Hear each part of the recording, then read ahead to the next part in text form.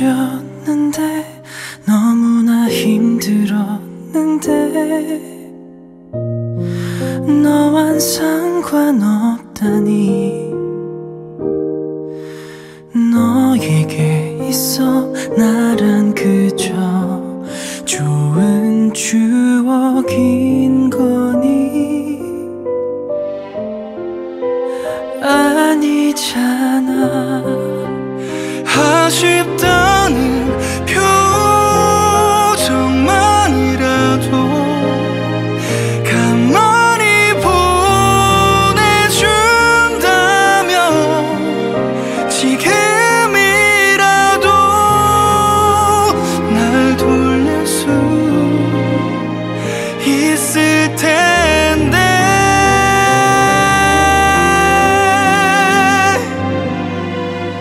참 오래 걸렸어 너 아닌 다른 한 사람 허락하기까지는 네가 울지도 모를 자리 쉽게 내줄 수가 없었어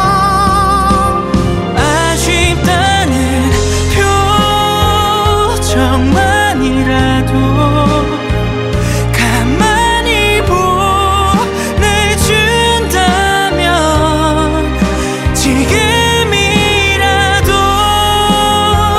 날 돌릴 수 있을 텐데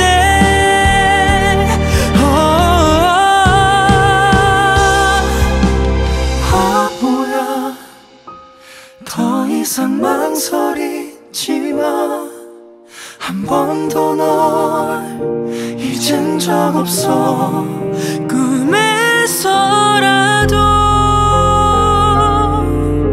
너에게 듣고 싶은 말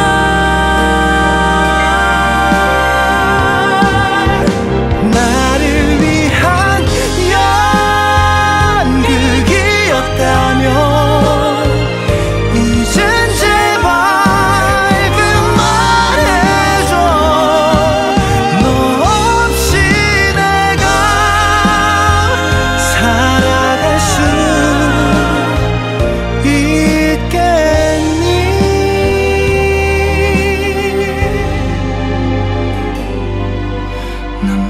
망설였는데 너무나 힘들었는데 너와는 상관없다니 너에게 있어